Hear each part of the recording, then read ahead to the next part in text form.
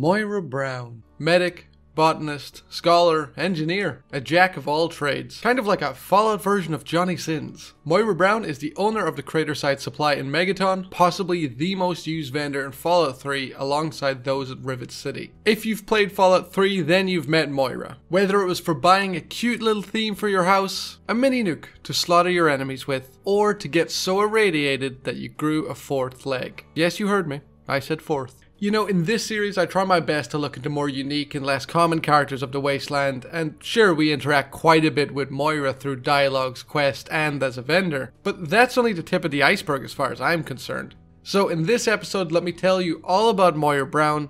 Where did she come from? Where did she go? Where did she come from, Cotton Eye Joe? Moira Brown was born sometime before 2263 and is 24 years old when the Lone Wanderer first meets her. Although her last name may be Brown, she wasn't actually born in Scotland or Ireland like our good friend Colin Moriarty. She was in fact raised in Canterbury Commons, northeast of Megaton. Strangely, no history of Moira's family can be found in Canterbury Commons, or anywhere else in the Wasteland for that matter. Now, although she has read every book that's come through the town and has gained a large amount of knowledge from them, she clearly has no actual experience with the Wasteland, or really anything outside of her own workshop, the Craterside Supply. In-game, the only time that Moira will actively leave the Craterside Supply is if you blow up Megaton.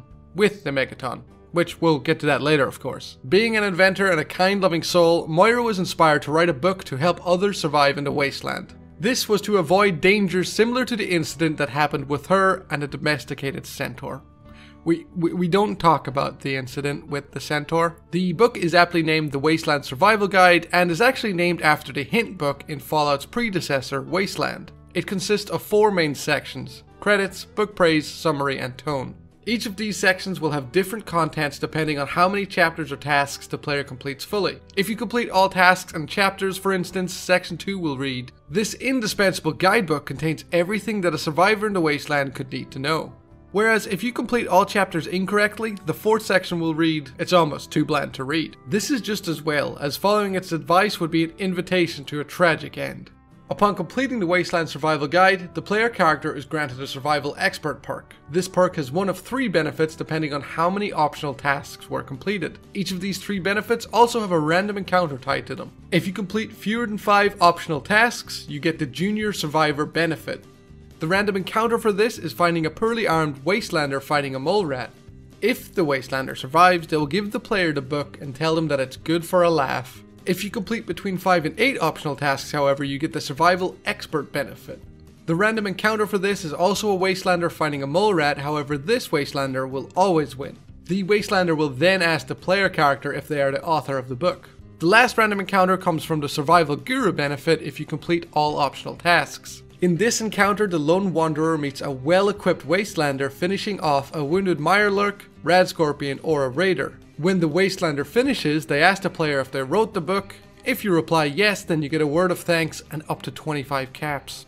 You could buy a whole Psycho and Med-X with 25 caps. You know, after all your hard work completing the survival guide, getting irradiated, your legs blown off by landmines, blowing the legs off of mole rats, reading boring books and going through boring history lessons, you'd hope that the book would become popular, wouldn't you?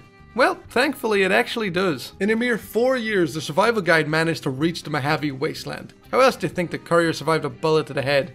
By 2287, during Fallout 4's setting, the Wasteland Survival Guide had become a complete series.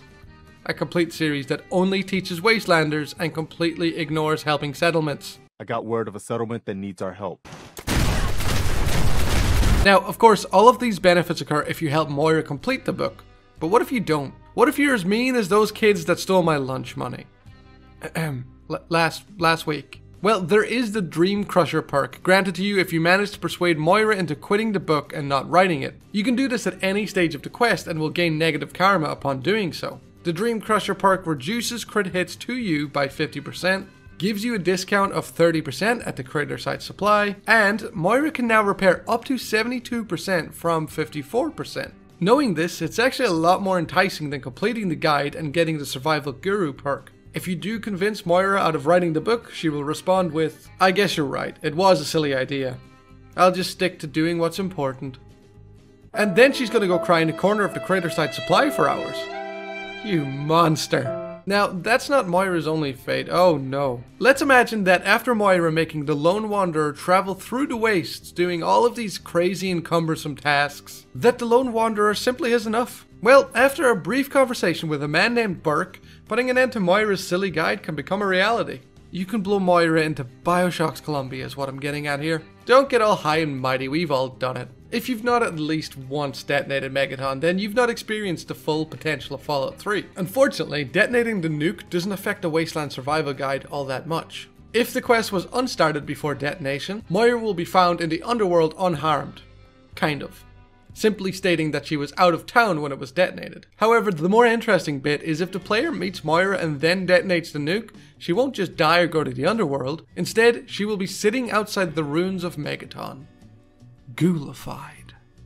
This ghoulification opens up some unique dialogue, including the Lone Wanderer stating to Moira, "Don't take this the wrong way, but you got ugly real fast." Which is actually a quote from the 1992 film Army of Darkness. Honey, you got real ugly. Unfortunately, as funny as Ghoul Moira is, it isn't canon. In Fallout Shelter during a quest in Chapter 8, 10 years after the events of Fallout 3, Moira is at the Commonwealth and is trying to fulfill her mission to tame and ride Mirelurks, because of course she is. But she accidentally traps herself in the Mirelurk lair. She introduces herself as coming from the capital. One of the team members recognizes her as the author of the Wasteland Survival Guide and claims to be her biggest fan. She agrees to sign their copy, and after, she joins the player's vault and shows interest in studying its ecological environment. This is only from a story perspective, however, as she still needs to be recruited gameplay wise. Now, I've been saving the best part until last, and that is Moira Brown's afterword. This is the epilogue of Fallout 3, and it was only included in the first edition of the Collector's Edition Fallout 3 Official Game Guide, written as a terminal entry. Now, just before I go ahead, the start of the afterword has a username and password, the username of course being Moira Brown. I would love to know the password. I just bet it's something ridiculous knowing Moira Brown. Anyway, the afterword reads as follows. "Welcome Moira, it is another lovely day for science," which I assume is her message of the day. Daily log. Experiment reports. Irradiated agriculture, good response from Muttfruit, strangely aggressive response to baseline sample. Purified water, very helpful. Deathclaw communication, no language that I can discern unless mutilating assistance counts? What would they have to say anyway? Jefferson Purifier. Guards still refuse to allow access to see how the purifier works. They say it's to prevent sabotage, but I think they aren't entirely certain. Personal note. Just shipped out another crate of survival guides and all the caravans just can't seem to get enough of them. Sheriff Sims says they've really put Megaton on the map. Pretty ironic since I've had to redraw that map about 1,000,000 times since the first edition came out 20 years ago. At least all the attention means there's no shortage of assistants. But I'm never going to get another assistant like the Lone Wanderer who stumbled into my shop so long ago. Just about everyone in the Capital Wasteland has a story about the Lone Wanderer, even though precious few ever really knew him. But that doesn't stop them from telling crazy tall tales about how he saved their lives or blew up a mountain or ate a car or something. Heck, if you get Sims drunk, he'll tell you that his dad died because of the Wanderer, even though he saved the town. Well, it's a good thing, baby Sims, that I didn't fucking save the town. People can't even agree on whether the Wanderer was a man or a woman, much less a saint or a monster. But they all agree on one thing. The Lone Wanderer changed the Capital Wasteland. Of course, that's why I'm working on the new book. Compiling the best and most useful tales of the Lone Wanderer for the next generation. It's not easy sorting out all of the conflicting stories, but that'll be half the fun for the readers. More importantly, between all of those crazy stories of bravery, barbarity, and everything in between, we can all find a reason to keep on fighting our war for survival. I guess some things never change, huh? War. War never changes. That concludes our episode featuring Moira Brown. Also, just as a side note and a bit of an extra, I want to read this bug description for Fallout 3, which I'm pretty sure sums up Moira Brown fairly well.